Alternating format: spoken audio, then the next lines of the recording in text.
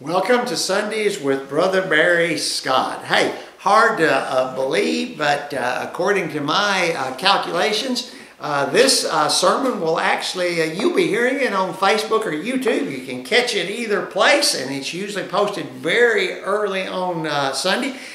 This will be coming along about the first Sunday in May.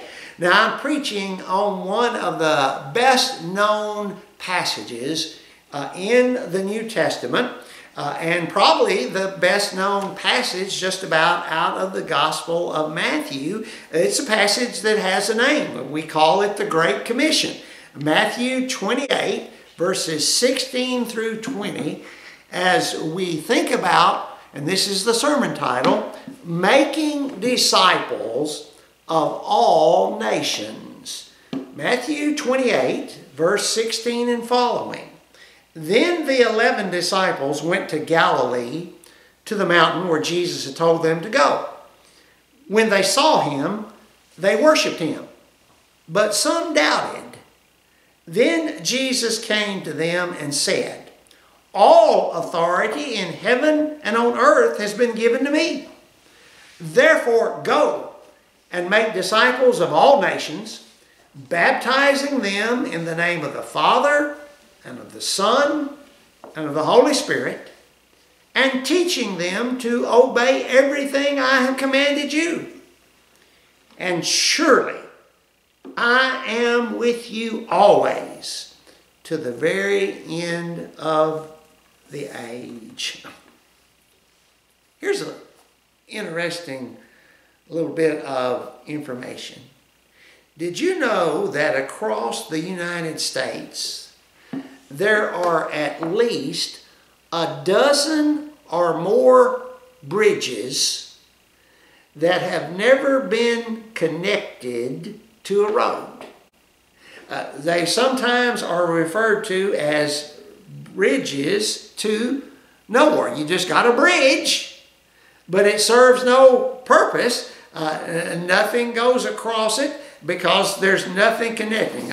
Some of these were port projects by politicians, by the way. Now, let me tell you something. A church can become like one of those bridges with no highways. A church can look good and prosperous, but if it's not doing what it's supposed to do, it can be as worthless as a bridge with no roads. A bridge that carries no traffic is a bridge in name only, and a church that does not fulfill the Great Commission is a church in name only.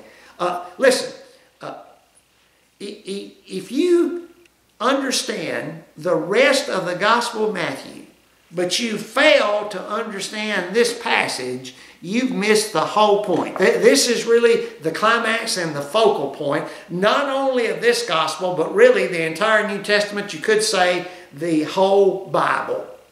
This central message pertains to the central mission of the church. Tragically, many Christians do not understand, or they are unwilling to fulfill it. We have so much consumer mentality in the church. What do I get out of this? Will this church meet my needs? Thus, they are involved only to the extent that it serves their own desires. We need to realize the Lord Jesus has given a supreme mission to His church, all churches.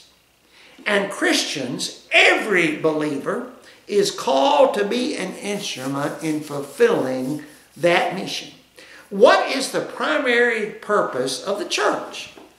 Why does any church exist? Now, I think a survey would certainly give us a number of diverse answers. Some people would say, well, the main purpose of the church is fellowship.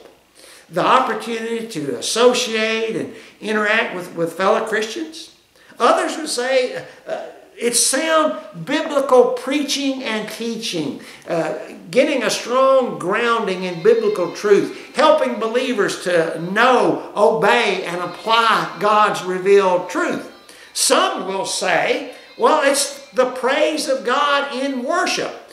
Praise is a central purpose and will continue to be so in heaven. Now I want to tell you, all of those answers are biblical. All are characteristic of a church. But neither separately or together are they adequate to fulfill this Great Commission. The supreme purpose and mission of the church is to glorify God. Wouldn't you agree? But how is that best done? What brings God the greatest glory? And it's a one-word answer: salvation. Nothing so much glorifies God as His gracious redemption of sinners through the saving work of Christ. God's heart has always yearned to bring sinful, rebellious people back to His grace, giving them eternal life through Jesus Christ. He so greatly loved the world that He gave His only begotten Son, that whosoever believeth in Him should not perish but have eternal life. The great mission of the church is to call people to Jesus Christ. Fellowship, teaching, and praise are not the mission of the church, but are rather the preparation of the church to fulfill its mission of winning the lost.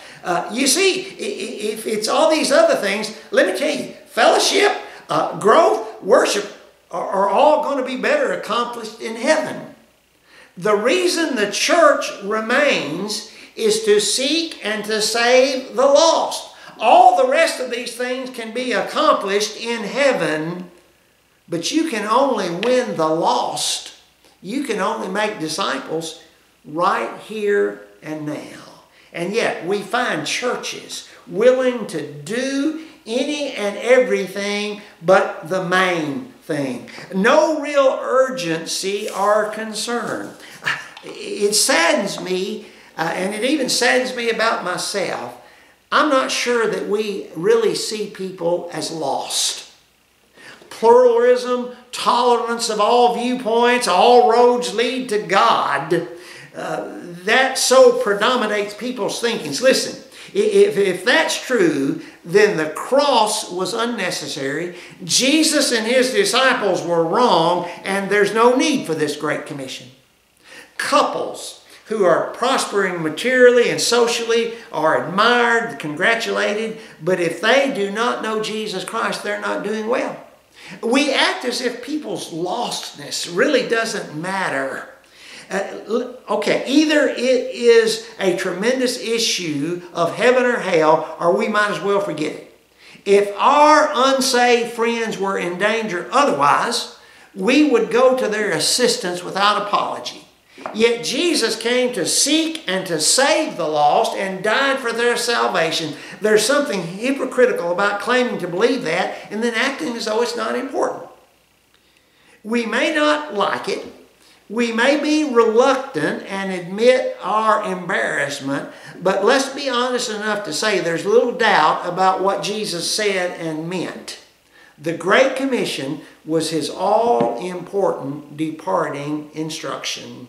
In this final message of the Lord to His disciples on earth, there are 5 elements necessary to carry out this mission. Here they are: availability, worship, submission, obedience, power. First, the attitude of availability. The 11 disciples were where the Lord told them to be. Verse 16. Then the 11 disciples went to Galilee, to the mountain where Jesus had told them. If you are not in the place where God is blessing, you will not get blessed. The most gifted and talented Christian is useless to God if that Christian is not available. Faithful discipleship always begins with simply being available to God. As one of my favorite sayings, it's not your ability, it's your availability that's all important. You'll miss the blessing if you're not available to receive. Because they were there where Jesus told them to be, they met Jesus, they were commissioned and promised power. The second element of fulfilling the church's mission is the attitude of genuine worship. Verse 17, it says, when they saw him, they worshiped him, but some doubted. Now, notice this. They worshiped Jesus as God. Not as a great leader, teacher, etc. Only on one other occasion in Matthew's gospel does it say that the disciples worshiped Jesus. In Matthew chapter 14, verse 33, after they witnessed him walking on the water, they worshiped him, saying, "You are certainly God's Son." Now their certainty of his divinity has been proven by the resurrection. Jesus is the object of true worship for the church. But I want you to also see this. The amazing honesty of the gospel accounts. It tells us that some doubted. Now this is not referring here, I believe, to the 11 disciples. This is referring to that greater gathering. We know that there were at least 500 of the brothers that witnessed the resurrection at one time. That's not counting any women and children that were there. Of that group, some may not have really seen. Some, if you got that many people, some were not that close. The fact that the Bible is willing to include this statement points to the truth of God's Word. But I tell you, at this point, none doubted after Jesus spoke. An effective church is a worshiping church, and its worship is Christ-centered. The essence of true worship is a single-minded, unhindered, and unqualified concentration on Jesus Christ as our Lord and our Savior. The third element fulfilling the church's mission is the willingness of submission to the authority of Jesus Christ. Verse 18, then Jesus came to them and said, all authority in heaven and earth has been given to me. Before his commission, Jesus states his authority. He has that much authority, the disciples can only respond in humble submission. Now listen, I like authority. I like being in charge. Most preachers do. But I've never had complete authority any place or anywhere. I never had it in a church. I'm right here in my home. Let me tell you something. I've never had complete authority here in my own home. Because what does authority mean? It means the freedom to speak and act as one pleases. Now that's not the believer's option. Our obligation is to submit to the Christ who has the authority. An attitude that leads the disciple to say, whatever the Lord commands, I will seek to do. Christ is above all human persons. He's above all princes, popes, and potentates, above all bishops and superintendents, above all preachers and teachers, editors and elders. He is above all persons, and that must mean he's above me. I can put him above prophets, priests, kings, governments, wealth, etc. But can I really put him above me? Now that's the real issue for me. I suspect it is for you too. Brings us to the fourth element for fulfillment of the church's mission. Obedience. Verses 19 through the first part of verse 20. Therefore go and make disciples of all nations, baptizing them in the Father, the Son, the Holy Spirit, and teaching them to obey everything I have commanded you. Okay, the main thought of this passage is to make disciples or disciple making. And a disciple here refers to anyone, to those who put their trust in Christ and follow him continually. Scripture never separates Savior from Lord. Every convert is to be a disciple. There was a rich young ruler in the Gospels who came and he wanted to be a disciple, a follower of Christ, but he did not because he was not willing to submit. He failed at the point of obedience. To obey is the great omission in the Great Commission of the church, and it's caused a great commotion. The Great Commission is a command to bring people throughout the world to a saving knowledge of Christ, and the term the Lord used in this commissioning is make disciples. The true convert is a disciple, a person who has accepted and submitted himself to Christ. The truly converted person is filled with the Holy Spirit, given a new nature that yearns to obey and worship the Lord who saved him.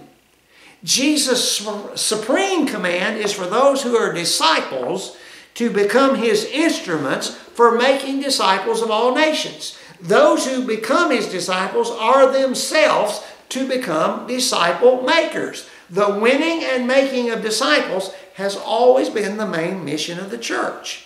There are three specific requirements Jesus says about this. Go, baptize, teach. First of all, the church is not to wait, but to go. There's too much waiting in the church and not enough going. Don't think that you can just open the doors to the church and the people are going to come. When a young minister asked the Duke of Wellington whether he did not consider it useless to attempt to evangelize India, the Duke of Wellington sternly replied, "What are your marching orders, sir? What are your marching orders?" Go. Next, baptism. Baptism is an act of identification that one belongs to Christ.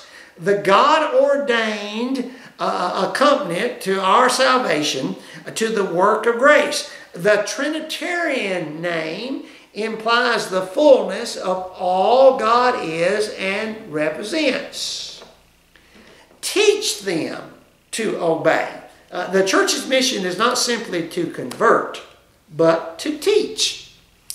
A disciple, by definition, is a learner and a follower.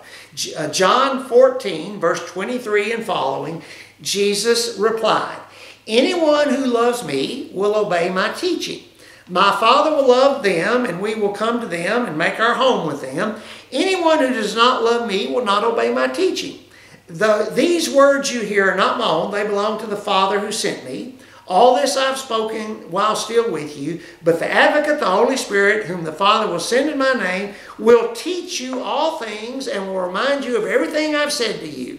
A disciple is one who believes everything that Christ says and does everything Christ commands.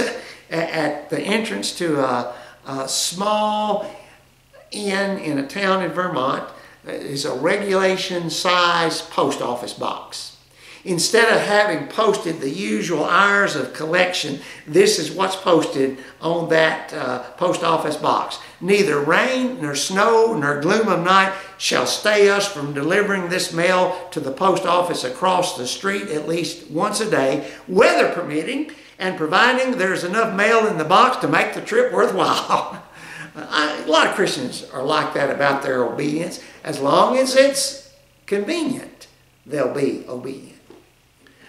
Finally, not only is there availability, worship, submission, and obedience to fulfill the church's mission, there is essential power provided. You see, all the rest of this would be futile and impossible without his power. It would be the equivalent of being handed a shovel and then being instructed to fill up the Grand Canyon. It just couldn't be done.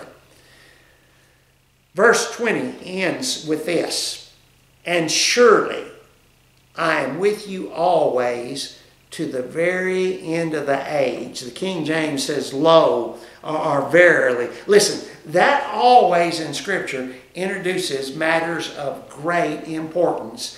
Jesus says, I myself am the divine, resurrected, living, eternal Lord, and with you always. He will always be with those who belong to him.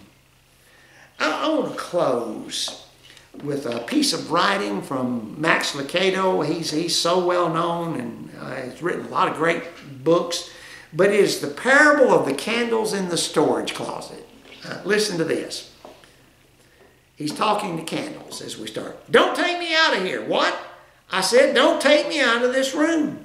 What do you mean I have to take you out? You're a candle. Your job is to give light. It's dark out there. People are stubbing their toes and walking into walls. You have to come up and light up this place. But you can't take me out. I'm not ready, the candle explained. I need more preparation. I couldn't believe my ears. More preparation? Yeah, I decided I need to research this job of light giving so I won't go out and make a bunch of mistakes. You'd be surprised how distorted the glow of an untrained candle can be. So I'm doing some studying. I just finished a book on wind resistance. I'm in the middle of a great series of tapes on wick buildup and conservation, and I'm reading the new bestseller on flame display. Have you ever heard of it? No, I answered. You might like it. It's called Waxing Eloquently. All right then, I said. You're not the only candle on the shelf. I'll blow you out and take the others. But just as I got my cheeks full of air, I heard other voices. We aren't going either. It was a conspiracy. I turned around and looked at the 3 other candles. I was getting a little angry. You're candles and your job is to light dark places. Well, that may be what you think, said the candle on the far left. You may think that we have to go, but I'm busy. Busy? Yes, I'm meditating. What, a candle that meditates? Yes, I'm meditating on the importance of light. It's really enlightening. And everyone needs to study and research for goodness sake. And you other two, I asked, are you going to stay in here as well? A short, fat, purple candle spoke up. I'm waiting to get my life together. I'm not stable enough. I lose my temper easily. I guess you could say I'm a hothead. The last candle had a distinctive female voice. I'd like to help, she explained, but lighting the darkness is not my gift. All this was sounding too familiar. Not your gift? What do you mean? Well, I'm a singer. I sing to the other candles to encourage them to burn more brightly. Without asking for permission, she began a rendition of this little light of mine. The other 3 joined in, filling the storage room with singing. Hey, I shouted above the music. I don't mind if you sing while you work. In fact, we could use a little music out there. They didn't hear me. They were singing too loudly. I yelled louder. Come on, you guys. There's plenty of time for this later. We got a crisis on our hands. They wouldn't stop. I took a step back and considered the absurdity of it all. 4 perfectly healthy candles singing to each other about light, but refusing to come out of the closet. That was all I could take. One by one, I blew them out. They kept singing to the end. The last one to flicker was the female. I snuffed her right in the puff part of Won't Let Satan Puff Me Out. I stuck my hands in my pocket and walked back into the darkness. I bumped into my wife. Where are the candles? She asked. They won't work. Where did you buy those candles anyway? She said. Oh, they're church candles. Remember the church that closed down across the town? I bought them there. I understood the Great Commission of the church, making disciples of all nations. Let's make sure that we help fulfill that Great Commission. May God add His blessings to His word. Amen.